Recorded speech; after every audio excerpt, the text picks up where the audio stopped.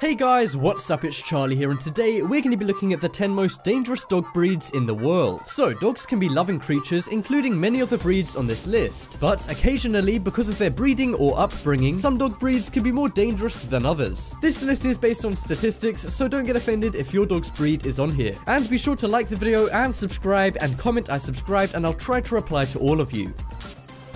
So, coming in at number 10, we have a Rottweiler. Now, this dog can be domesticated and tamed at times, but sometimes even tamed Rottweilers that people have as pets can go rogue. Rottweilers are responsible for 60% of all dog bites in the United States, meaning that hundreds of people are bitten by Rottweilers each year, and they have a bite force of 328 pounds. To put that into perspective, that's half of a shark's bite force. Rottweilers are bred to be incredibly strong and, unfortunately, often bred for illegal dog fighting. And while they can be trained to stop being violent, that doesn't always stop outbursts of violence from some rehabilitated Rottweilers. A few weeks ago, a 21-year-old man was killed by his mother's Rottweiler when he was visiting her, and just a few days before making this video, a baby was killed in France after a Rottweiler bit its head. Next up, we have Doberman Pinscher. These dogs used to be used as police dogs around 20 years ago, but now police typically use Belgian Malinois and German Shepherds. However, just because police don't breed them anymore, don't think they don't still have a lot of breeding aspects that police would want. They're incredibly strong and fast and can sometimes be aggressive to strangers, but will always remain loyal to owners, as you might expect from a police dog. With modern breeding, they're increasingly becoming more gentle, but despite that, they do still bite and kill people. In 2014, a video went viral of a man being killed by a Doberman Pinscher. And in Texas in 2016, a pet Doberman Pinscher bit the woman who owned it and killed the woman's 4-year-old daughter.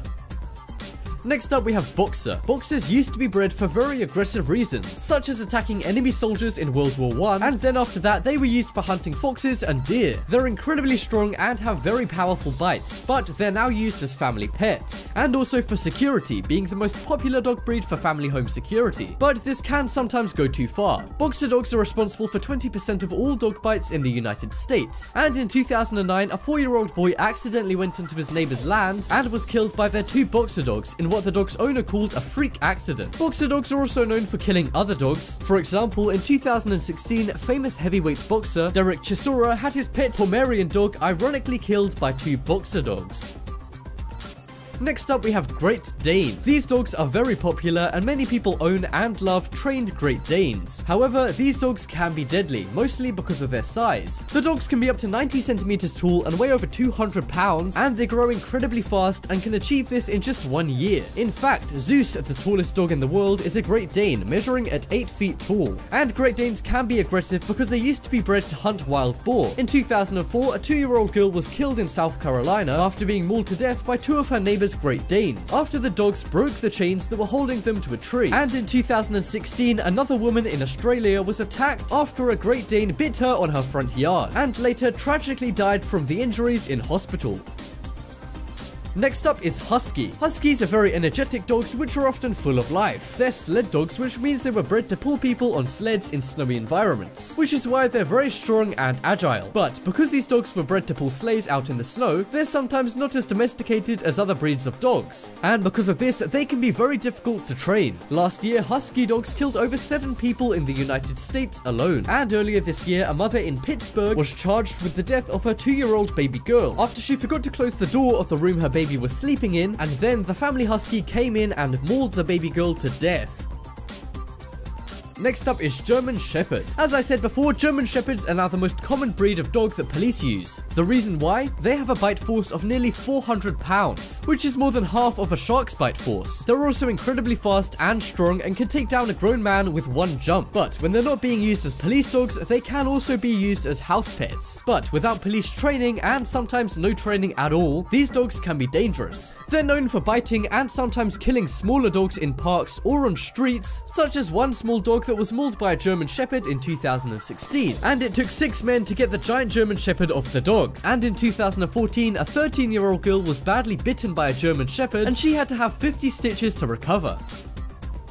Next up on the list, we have Bull Mastiff. Bull Mastiffs are very large and strong dogs, and could often grow to 70 centimeters tall and weigh over 140 pounds. They were bred as guard dogs, so they can be incredibly aggressive to humans sometimes, which is why having them properly trained is so essential. But unlike some dogs, there's no laws that breeders or owners have to train Bull Mastiffs, so sometimes things can go wrong. A year ago in a town near London, a dog was ripped to shreds by a Bull Mastiff when the woman who owned the dog was walking it in a park. And in Texas in 2014, a Bull Mastiff came into a school and attacked several teens who thankfully were only seriously injured and didn't die.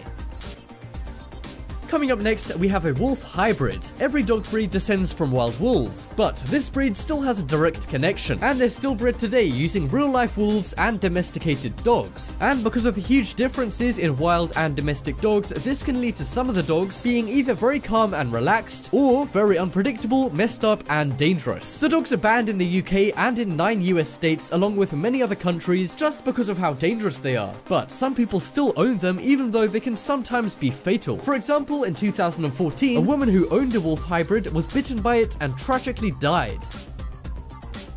But next up we have Malamute. These dogs come from Alaska, and like huskies, they're sled dogs, and they used to be used to pull sleighs, making them very strong. After that, they were used more as hunting dogs, as huskies took over sleigh pulling, meaning that they're very aggressive towards other animals, specifically smaller dogs. In 2014, a mother in the UK killed her own Malamute after it ate the woman's baby, and the breed is responsible for about 7 bites per year in America alone. And finally, we have Pitbull. These dogs have a bad reputation, but can be very friendly when domesticated. Unfortunately though, some people don't properly train their Pitbulls and disaster can strike. They're known as the most aggressive dog breed and cause around 20 deaths in the United States every year. 12 countries have banned the dog, including Canada, New Zealand, and Brazil, because of how frequently they attack people. They often attack children, and a study found that in 94% of those attacks, the dogs were completely unprovoked. A week before recording this, a Pitbull owner was fined $70,000 after his Pitbull killed a child in Atlanta. And 2 days before recording this, a Pitbull killed another dog after its owner let the Pitbull off its leash in a Los Angeles park. And that just about wraps up this video. Check out the poll in the top right corner and you guys can vote for the scariest dog breed on this list. But as always, thank you guys for watching. Check out some more videos on screen right now. Leave a like if you enjoyed, and if you haven't already, what are you waiting for? Subscribe.